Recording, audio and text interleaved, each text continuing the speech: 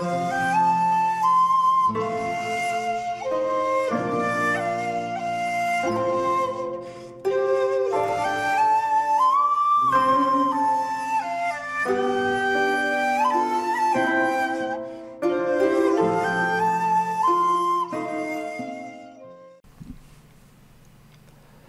there, this is Solitary Ronin from Solitary Ronin Films, and welcome to our random review.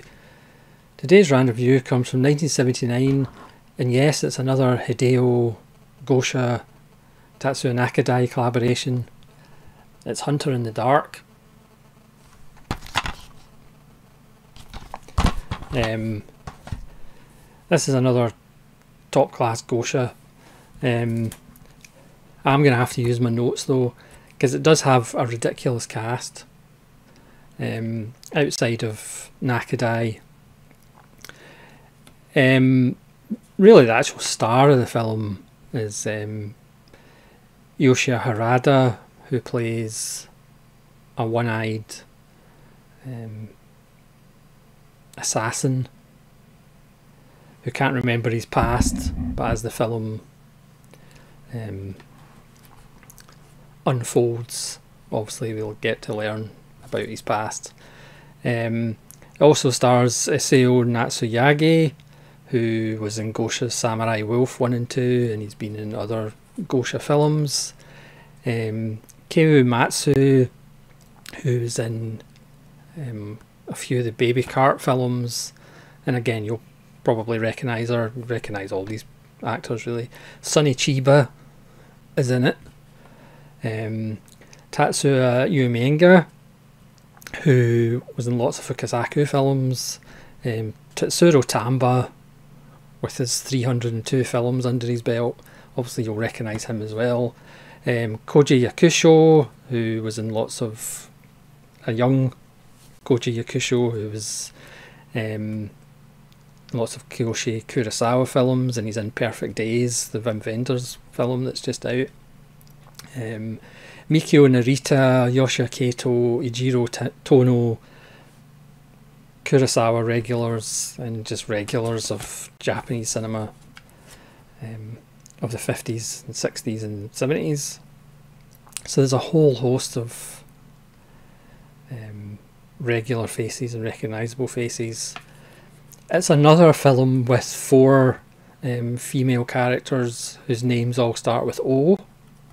I'm sure I did another film, I think it might have been Shiro Toyoda's Illusion of Blood with Nakadai, that had 4 female characters whose names all start with O.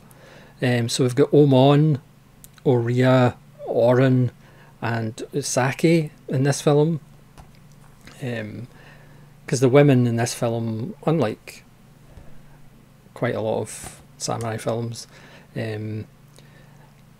they actually have lots to do in this.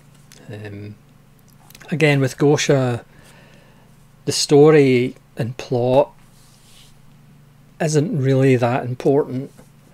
Again, you know, if you watch enough of these films, they're generally all about the same sort of thing. So Hunter in the Dark is about the underworld, and there's a fight for who's going to be the boss of the underworld, but it's really about usual betrayal, loyalty, sacrifice. Again, the code of the samurai is wonderful, but also at times it's really silly and really stupid, and people killing themselves over really trivial things. But we love it anyway. So again, the plot doesn't really matter, let's be honest. Again, so Nakadai, who becomes the boss of the underworld, hires the one-eyed assassin, because apparently having one eye makes you a really good assassin. I thought 2 would be better. But as usual, there's betrayal and people switching sides, and because of that betrayal, there's Nakadai's ex-lover. She wants revenge. You have the female second in command of one of the other underworld bosses that gets killed. So she wants revenge. She's played with guts and gusto by Akio Matsuo. She takes real pleasure in throwing knives and stabbing people, and that's the character of Orin. She's fantastic. But really, with Gosha, as I said, story and plot, Gosha's never really been that fascinated by or interested in being really tight as far as story is concerned. He's all about kinetics. He's all about set pieces, and the set pieces in this film are really impressive. If you ever wanted a showdown with Sonny Chiba and Tatsuya Nakadai in a chicken farm, this is the film for you. But there's a wonderful scene when the one-eyed assassin is barreling his way through walls of a house, and limbs are flying and getting chopped off. There's a wonderful fight in the bathhouse involving several of the women trying to kill the one-eyed assassin. There's just a visceral nature to Gosha's work, but the thing that makes Gosha so good is the fact there's still character stuff. There's still a heart to the film, believe it or not. The violence in Gosha's films are violent. Yes, there's limbs getting cut off. Yes, there's arterial spray every now and again. But he does show the brutality of it. You know, I don't think Gosha films necessarily glorify violence. They show violence as being brutal, which it is. So I think Gosha does show violence properly. You know, for me, there's no reveling in the violence. It does show how devastating the violence is. There are riffs in the story from Okamoto's Samurai Assassin, if you've seen that film. But again, it's just so enjoyable and so fantastic, and the cast is just ridiculous. Again, Sonny Chiba, you know, is perhaps more famous for more kind of rambunctious roles, but he's actually quite measured here and serious. And it's one of the best Sonny Chiba performances you'll see. Nakadai again is very stoic, but you know, when he has to yell at his underlings, he can obviously do that. And his character has a fairly interesting arc during the film as well.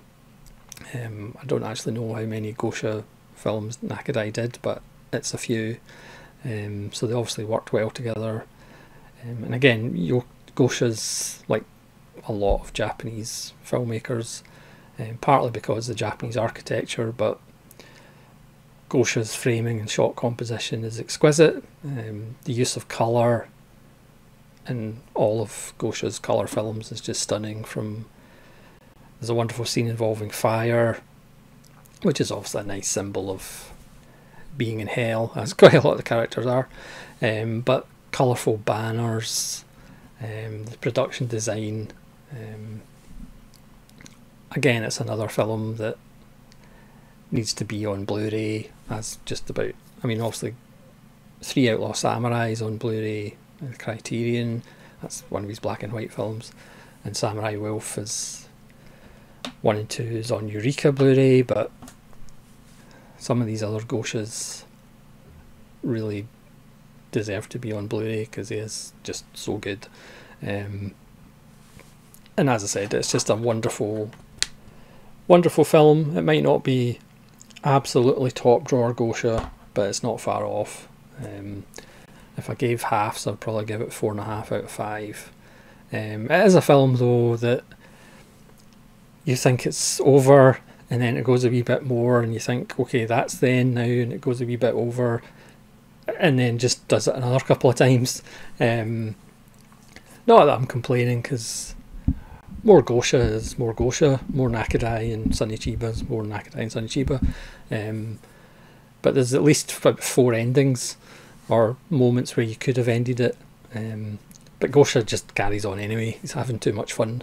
And you'll probably have lots of fun as well, because it's just another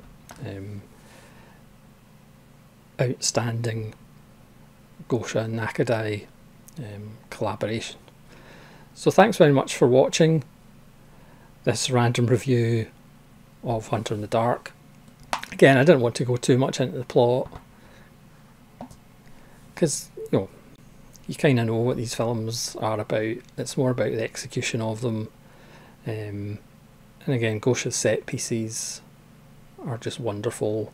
There's an assassination on a bridge, which is fantastic at the start of the film.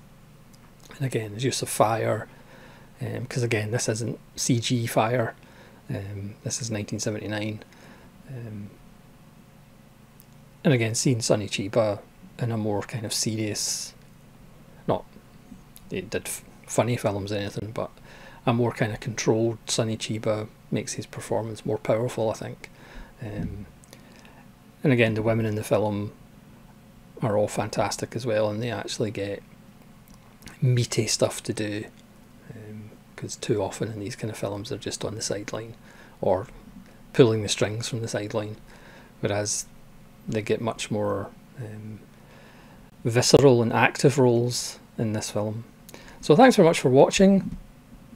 Please let me know if you've seen Hunter in the Dark and what you think of it, and hopefully you'll join me again for more random reviews, some of which may be Hideo Gosha films and Nakadai films, but that's just purely coincidence. So this is Solitary Ronin from Solitary Ronin Films, saying farewell.